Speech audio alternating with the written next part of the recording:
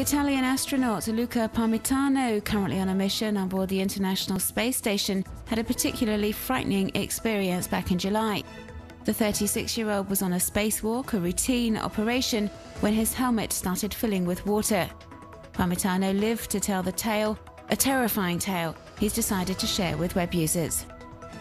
The astronaut recounted the near-death experience on his blog last week. He describes how his mission was going well when suddenly he felt water on the back of his neck, an unexpected sensation that prompted him to alert his colleagues, who ordered him back inside the space station. But as his helmet continued to fill up with water, blurring his vision, it made it extremely difficult for him to move around.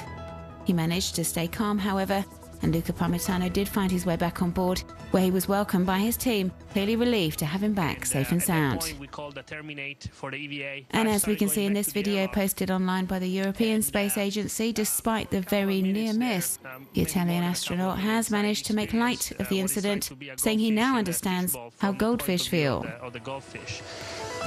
And although he's not likely to forget the near drowning in a hurry, Luca Palmitano continues his mission in orbit around Earth on board the International Space Station, seemingly unperturbed, regularly posting stunning shots of the blue planet seen from space.